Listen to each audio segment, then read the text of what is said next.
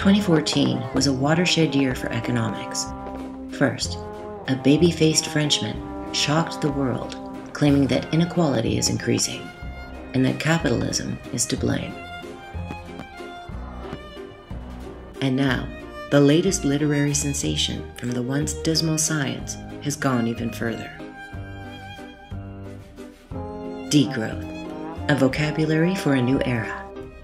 A book that is against growth is being hailed as the credo for a radical rethinking of society. From the bottom up. One after the other, famous economists and politicians are endorsing the thesis of the book. Growth is no longer sustainable. A new economy is necessary. Even politicians from unexpected corners have been quick to jump on the degrowth bandwagon, even those who have passed away. But amidst the enthusiasm, the authors are quick to stress that degrowth is not about declining GDP. It is about building a totally different way of life.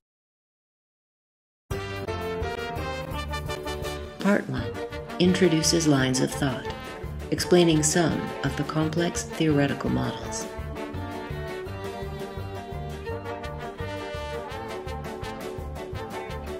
Part 2 explains the core ideas and concepts, including chapters on conviviality, dematerialization, simplicity.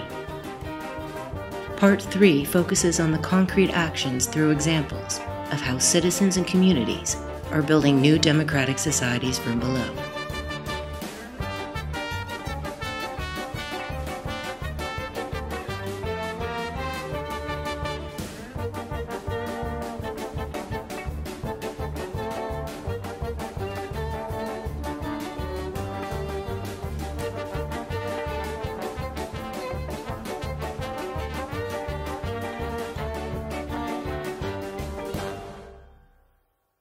Part 4 brings it all back to international movements and philosophies that are natural allies of degrowth.